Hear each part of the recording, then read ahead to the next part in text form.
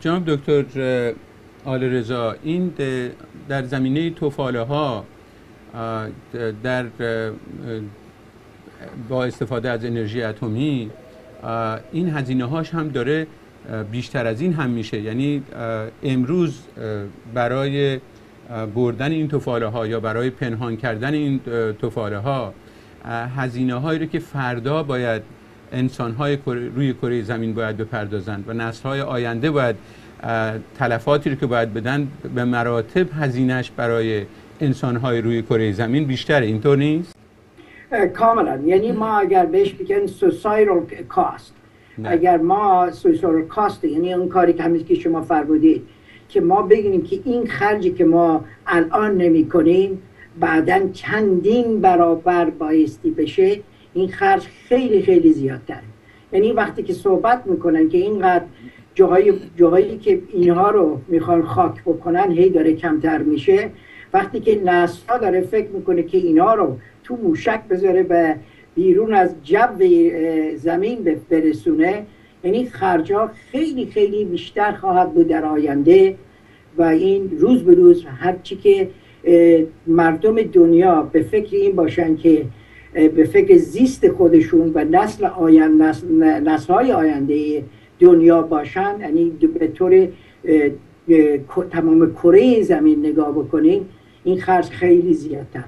به اضافه اینکه جناب دکتر آل‌رضا، ما همین امروز در مناطق جنوبی ایران در جاهای زیادی می‌بینیم که گاز رو به دلیل اینکه نیاز هستش که نمیتونن ذخیره بکنن میسوزونن گاز رو. یعنی ما گاز رو به دلیل اینکه امکانات نگهداری این گاز رو نداریم داریم میسوزونیم. نه فقط حالا گاز برای ما اصلا هزینه ای نداره، بلکه خود همین سوزاندن این گاز به اون ترتیب هم هوا رو آلوده میکنه.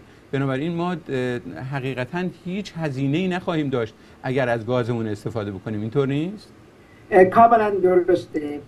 بعداً من یک کمی بیشتر نشون میدم. اگه ما برگردیم بریم به نه بر نگردیم ولی بریم جلو و صفحه بعدی رو نگاه بکنیم، ما نگاه بکنیم که ما چقدر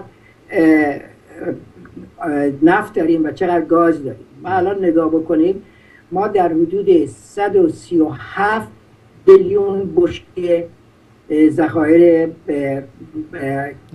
نفتی ماست در حال حاضر، و این در حدود بین دو نفر، یعنی کشور دوم یا سوم در تمام دنیا میذاره. یعنی ذخایر نفتی ما در این حال هست.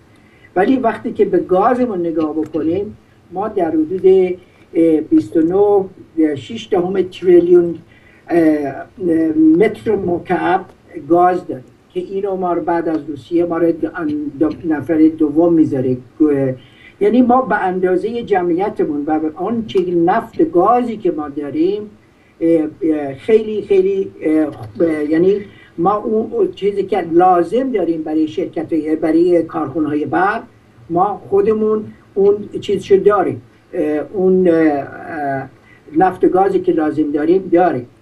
ما الان نگاه بکنیم به صفحه بعدی، نگاه بکنیم، ما الان در حدود 4.2 میلیون بشکه در روز استخراج میکنیم و در حدود 2.4 میلیون آذون رو صادر میکنیم و مصرف خود مملکت هم در حدود 1.8 شده از میلیون. یعنی در حدود 40% از استخراجمون خودمون مصرف میکنیم، 60% هم در حدود اینو به خارج صادر میکنیم. البته مقدار صادرات ما در این چند سال اخیر زیادتر نشده، ولی مصرف داخلی خودش بیشتر شده.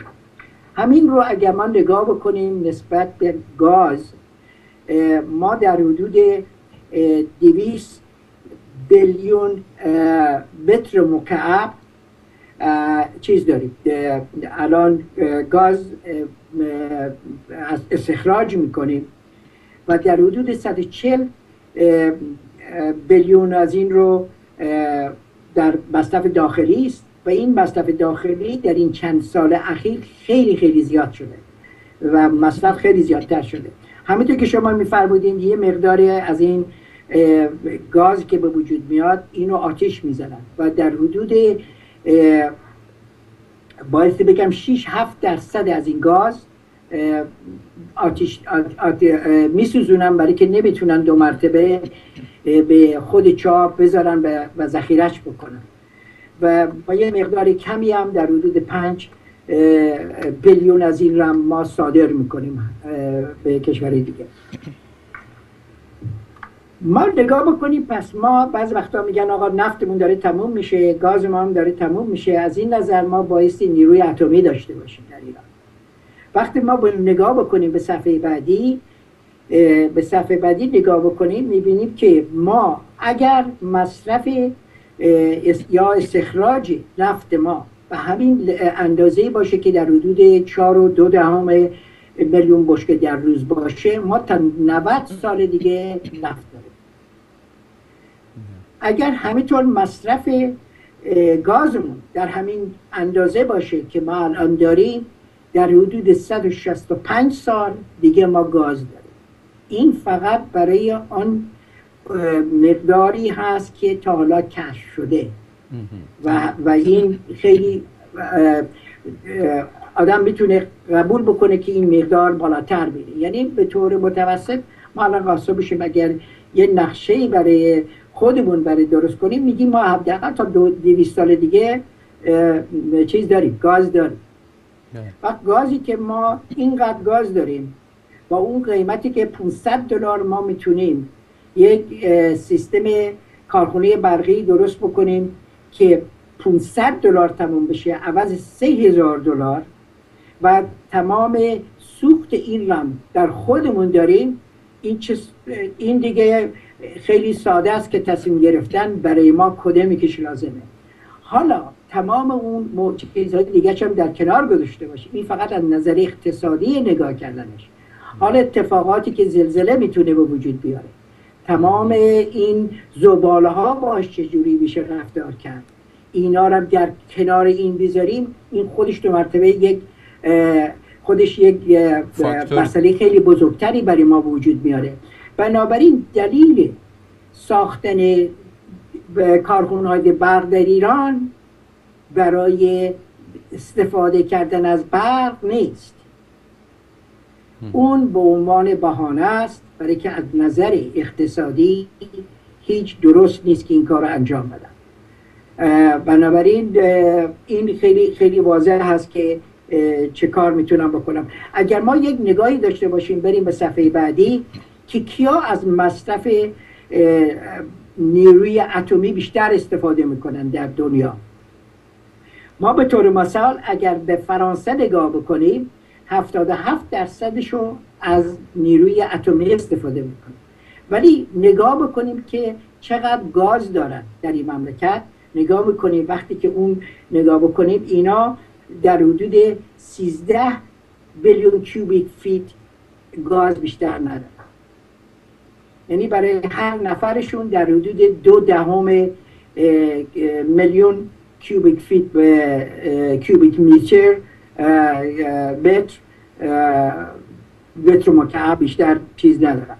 همون راجع به هنگری نگاه بکنیم، اونجا در حدود 50 هست تمام چیزشون، معادنشون، و برای هر نفری در حدود 5 میلیون متر مکعب گاز دارن. اینو وقتی به امریکا مقایسه بکنیم که خیلی گازش زیاد هست، با وجود اون میرسه به 5200 بیلیون. وقتی اینو مقایسه با ایران میکنیم، این هست 29,000 بیلیون، یعنی 29 تریلیون ما گاز داریم.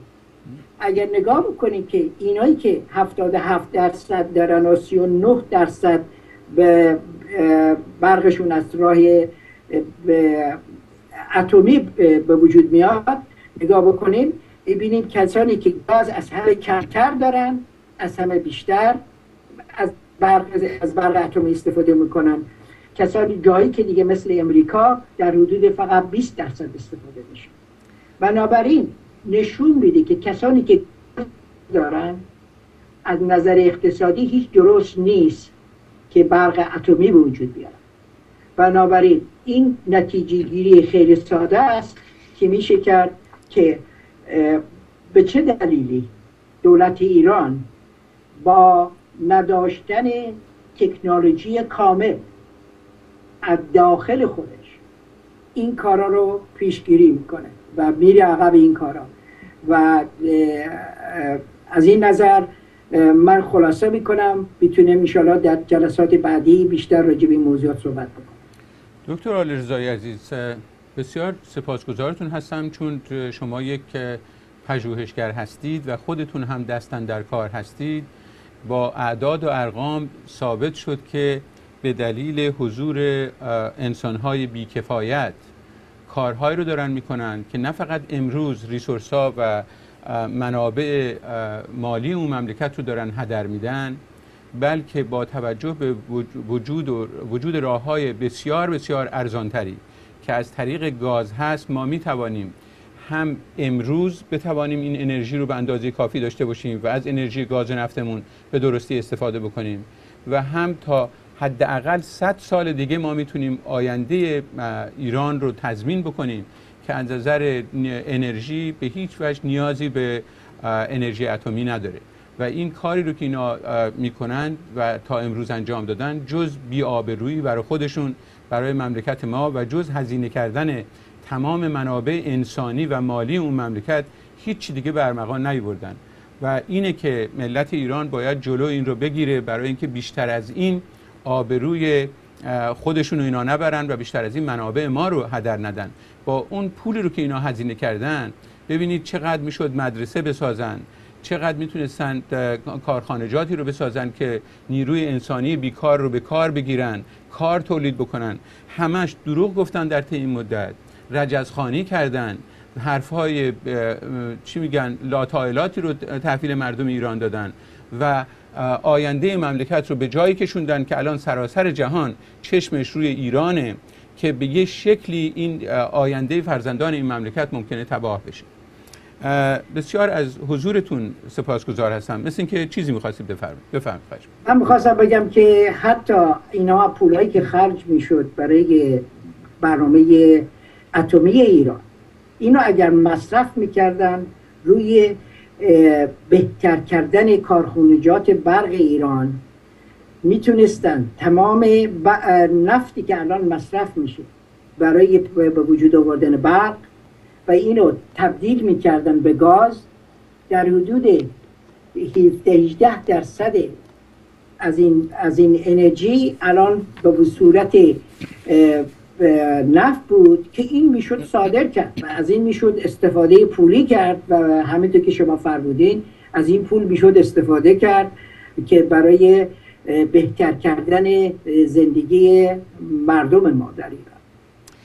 هموطنان عزیز، دکتر عالیرضا یکی از 4-5 میلیون مهاجرین ایرانی هستند که به دلیل اینکه وطنشون توسط فقها، توسط بیکفایت‌ها، توسط دزدان، توسط جنایتکاران این چنین داره به بدبختی میره، مجبور شدن جلای وطن بکنن. فارغ التحصیلان دانشگاه جورج تاون. ببینید ما چه شخصیت‌هایی رو در بیرون از ایران داریم، به اضافه اون جوانان و اون مردان و زنان رشیدی که در داخل ایران هستند و دل در گروه اون مملکت دارن. ببینید اگر این 4-5 میلیون ایرانی رو که مهاجرت کردن و دکتر عالیرضا یک نمونه از اونها هستن، اگر قرار بود این مملکت جایی بود که بتونن توش بمونن، اگر این مملکت همون مملکتی بود که دانشجوهاش وقتی می اومدن اینجا تحصیل بکنن روز شماری میکردن تا تحصیلشون تموم بشه و همون روز به وطنشون برگردن و در وطنشون به هم میهنانشون خدمت بکنن، ببینید ایران در کجا وایساده بود امروز.